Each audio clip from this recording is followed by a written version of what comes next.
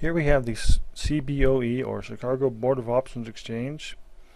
Basically what that is it's the world's largest trader of options and so forth, exchanging, and it has a bunch of education that you can use. It has information on the VIX, CBOE, SPK. These are different exchanges. The X means the different types of exchanges. If you want to learn about the Russell 2000 index option, you can look at their information here. You'll do some education on that. You do option trading 102, investing for beginners. You do the volatility products, about the VIX and so forth. And options for portfolio management, you can do educational tools down there. Option blogs, learning more about options and so forth. Essentially, this has anything you want to know about options and exchange of options and so forth. If you want to do thinkorswim, as we mentioned before, some of the options you have there. You can have Option House. You can have some of the brokers that specifically work with options and so forth. You can do virtual option trading or volatility optimizer. You can look at that and say, okay, I want to just do a paper trade thing. As it shows up here, you can talk about options and trading, portfolio management.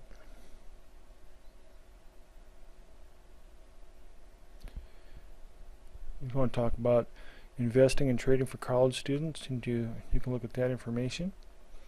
Essentially what this is for is understanding the options and some of the ideas that they have, and a little bit of education about the options and institutes and so forth that CBOE has.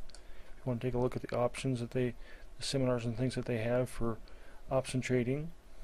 It has a 2-day seminar that they have. You can see the information there. If you want to go to that page,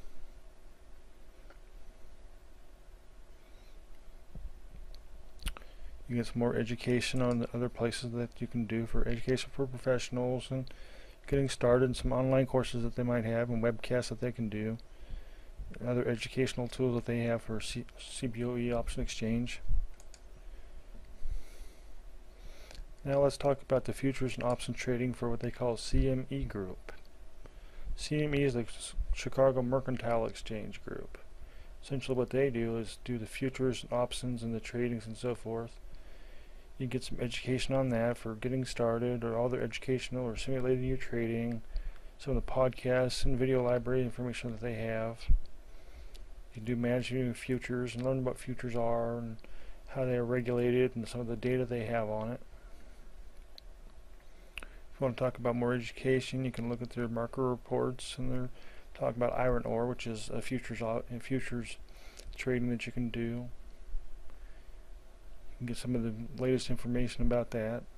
You click on their little link here.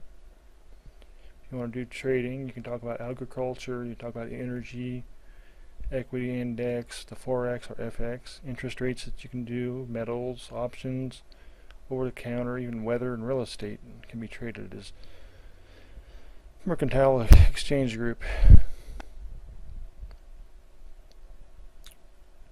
If you want to get into their membership and trading and so forth, you do their incentive programs and what have you.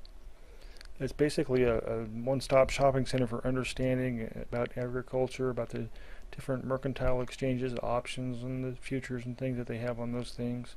For example, if you're looking at metals like gold and silver and so forth, the gold futures, the silver futures, copper futures, some gold options, silver options. You have different ways that you can buy and sell the pricing on that.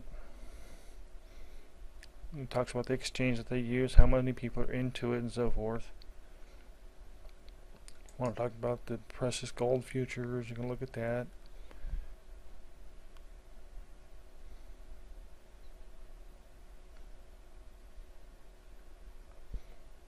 You talk about some of the information and news that they have on the gold futures and the iron ore and so forth, aluminum, and basically it's a place that you can talk about metal or cattle or wheat or anything like that. It's a mercantile or a buying and selling of exchange like they would for farming and so forth. That's a brief overview of their website. I hope you've enjoyed this lecture, and let's move on to the next one.